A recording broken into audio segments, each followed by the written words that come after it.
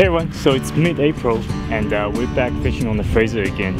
Finally getting some nice weather, so got bar rods out, got some roll bags.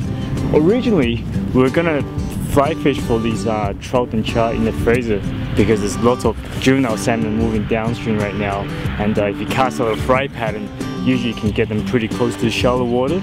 But freshet has started, water's really muddy. If you look down there, visibility is down to less than a foot, so fly fishing is not really an option right now. Instead, we're using just roll bags, roll chunks, casting out, letting it sit on the bottom, and you just wait for those taps.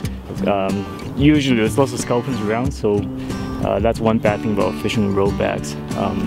You tend to have a lot of what some may call garbage fish, small fish, biting on the roll, but occasionally you get this really big bites, you know, the whole rod gets pulled down, and that's when you know there's a bull trout, cutthroat trout on the end of the line.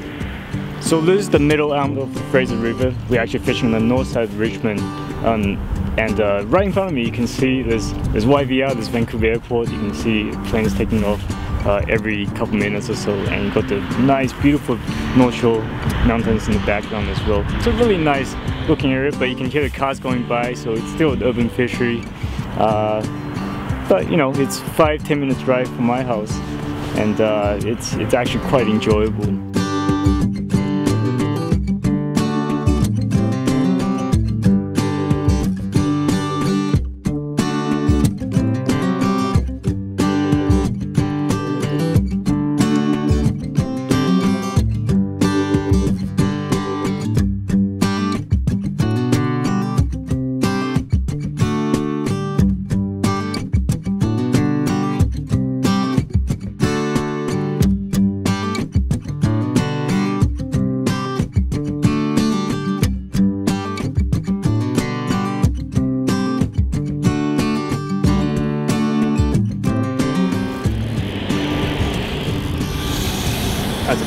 That's a bull trout.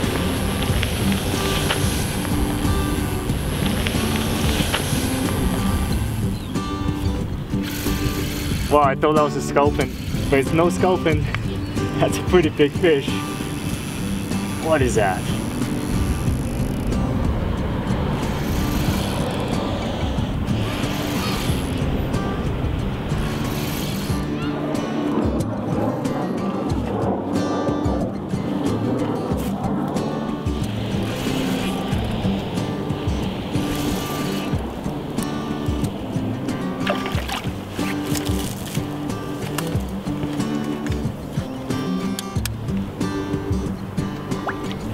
Oh, jeez.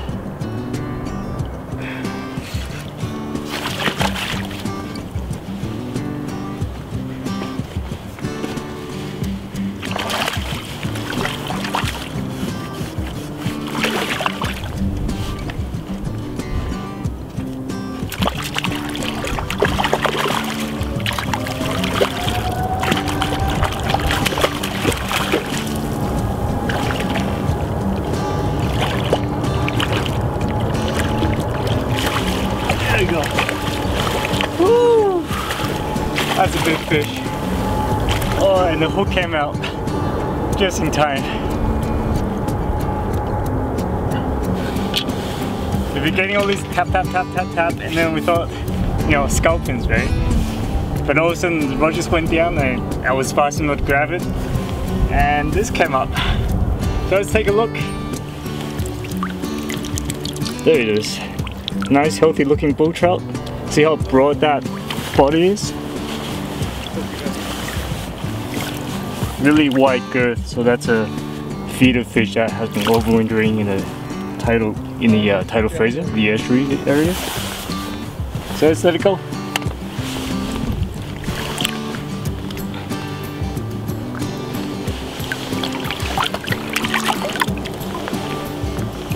Whew, that was quite a thrill. Just before the sun goes behind the clouds. We've got another half an hour left before it gets dark, so yeah, pretty good day after all.